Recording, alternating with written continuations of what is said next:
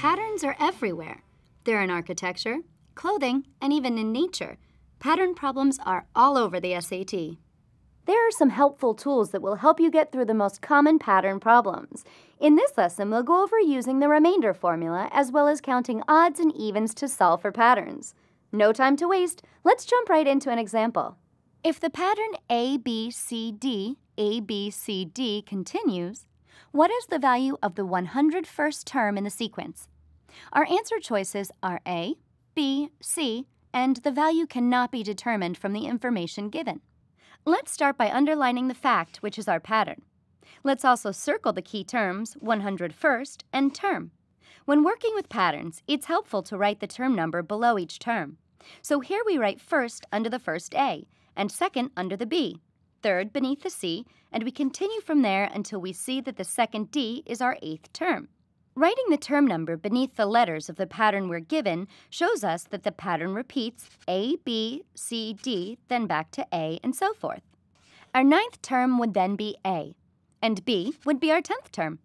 We know so far that the pattern has 4 terms and that we need to find the 101st term. To find our answer, we need to divide the term number that we're looking for, or 101, by the number of terms before the pattern repeats, or 4. What's left over, or the remainder, is going to help us solve our problem. 4 goes into 101 25 times and gives us a remainder of 1. We've got our answer, 1, but we're looking for which term between A through D would be the 101st term in the pattern given. Since our remainder is 1, the 101st term must be the first term in the pattern, which is A. Looking at the answer choices, we can circle answer choice A.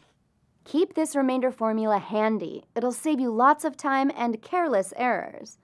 Another frequently occurring pattern in SAT problems is the odd-even pattern. Let's take a look at an example. If the first term of the sequence is -2, and each term is 5 more than the term immediately preceding it, what is the value of the 99th term?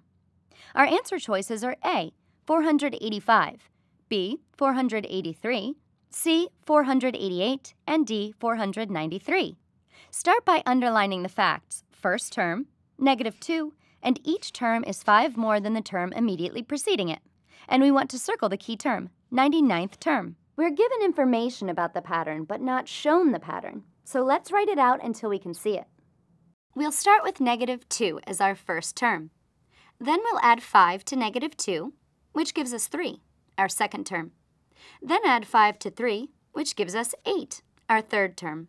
Continuing to add 5, we get 13, 18, 23, 28, and so forth. Now let's write the term number below each term. After the first term, we see that each odd term ends in 8. So, our 99th term would be an odd term, meaning it would also need to end in 8. Looking at our answer choices, there's only one option that ends in 8. Answer choice C, 488 is correct. Circle it and move on. See, patterns can be fun. It's just like figuring out a puzzle. The strategies here help you put the pieces together and get the right answer, which eventually gets you more points on the test.